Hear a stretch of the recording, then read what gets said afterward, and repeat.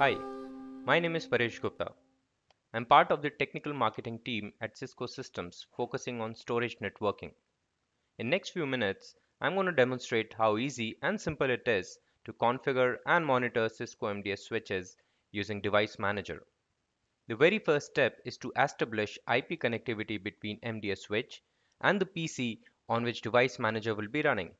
To make this work, using the setup mode, you'll have to configure few basic settings like admin password, switch name, IP address and mask on the management 0 interface.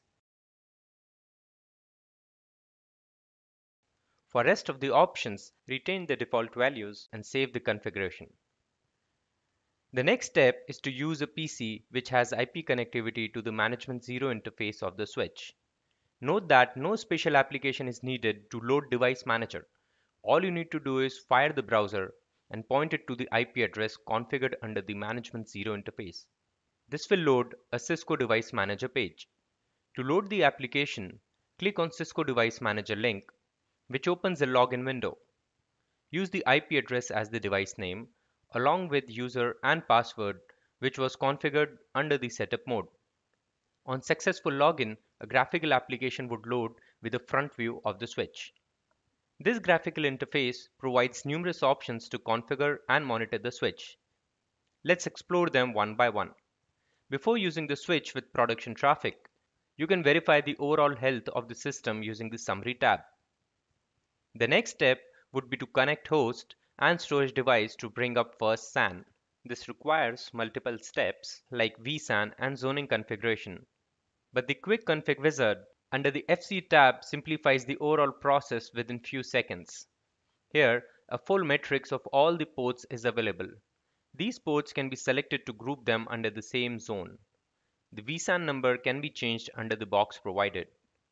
After finalizing ports, click the next button, verify config, and push it to the switch to make it active. That's all you need to make the switch work in a basic SAN environment. Let's check the other capabilities of the Device Manager. The Device tab shows options like Preferences for setting Device Manager application preferences. The command line interface option would open a CLI session to the switch. Under the Physical tab, you can check the inventory, various hardware modules, temperature, along with the status of the power supplies, fans, and the overall system status.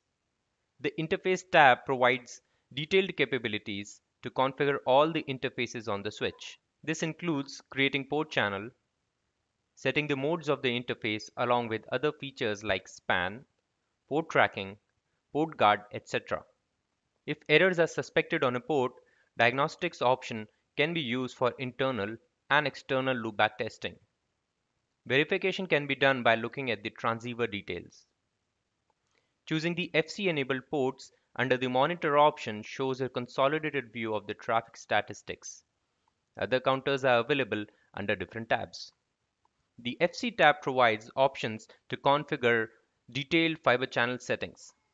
FICON, IP, and Security tab provides respective configuration options. Admin tab shows multiple administrative options for the switch, like the configuration copying and saving, setting NTP server, licensing, and Cisco Fabric services. You can download the output of show tech support in gzip format to be sent to Cisco TAC. Apart from shown tabs, configuration and monitoring of a particular component can also be done using the graphical interface. For example, double-clicking the management interface opens a separate window for it. Clicking the status or the fan LED shows the overall status of the device and fan respectively. Clicking on an interface allows to configure it like the mode, speed, and various other parameters under the respective tabs. At any point you can access the config guide or Cisco support via the help tab. To summarize, Cisco Device Manager provides you an intuitive and user-friendly way to configure Cisco MDS switches. Especially, the quick config wizard enables fast deployment and simplified initial provisioning.